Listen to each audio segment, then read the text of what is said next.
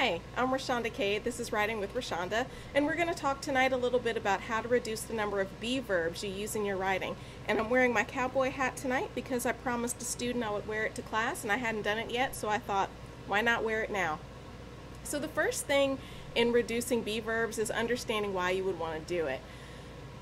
Be verbs are troublesome because they do two dichotomous things.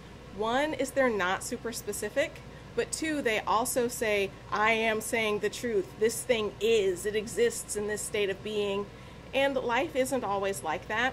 Additionally, they slow down your writing, so it's good to avoid be verbs as often as you can.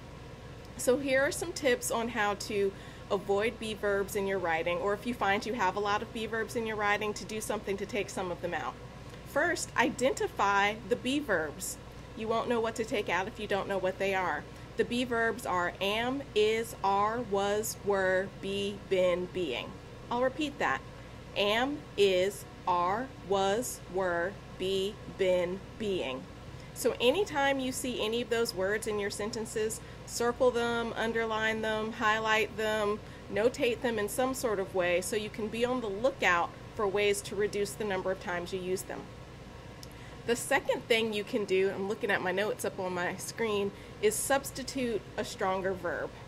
For example, I feel like chips and salsa are delightful. So if we look at the sentence, chips and salsa are delightful, the be verb are is right there in the middle of that sentence.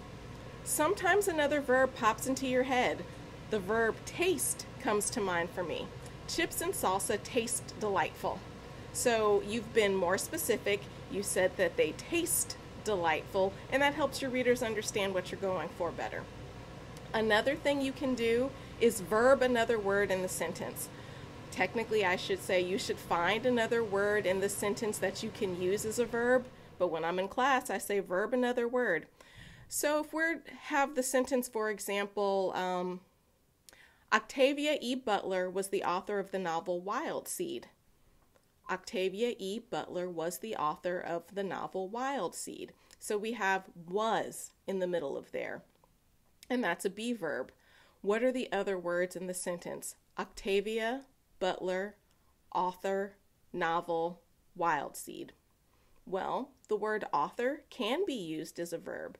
We could say Octavia E. Butler authored the novel Wild Seed, and you will find that a lot of times there is some other word somewhere in your sentence that you can verb and use instead of the be verb. This example was pretty simple. I just swapped it out. Sometimes you have to do a little bit of rearranging, but that's part of what makes writing so much fun.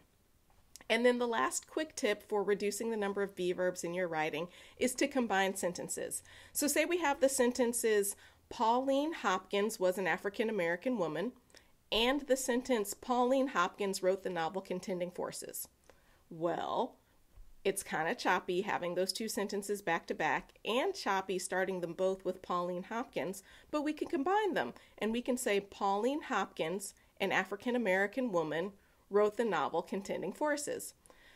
So there you have it, some reasons to avoid using be verbs in your writing and 4 ways to reduce them. The first is identify the be verbs.